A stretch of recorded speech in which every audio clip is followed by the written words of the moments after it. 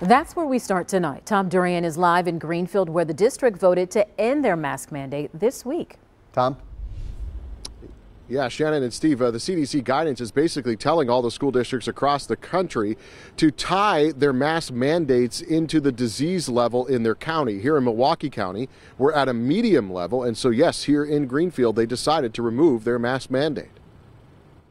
It's been 2 years of our kids either being educated behind a screen or having their faces covered in school. Several parents spoke at the Greenfield School District meeting Monday night, continuing the debate over masks in schools that has been raging since the pandemic began.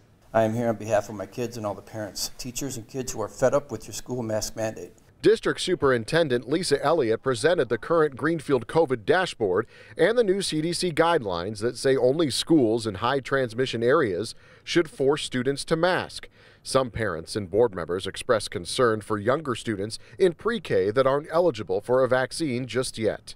Please remember that there are students who do not have access to that, and masks currently are their only level of protection. Ultimately, the board voted unanimously to end the district's mask mandate and make masks optional starting Wednesday, March 2nd, allowing 1 day for the changes to be implemented and the community notified. Earlier Monday, the South Milwaukee School District held an emergency meeting on masks.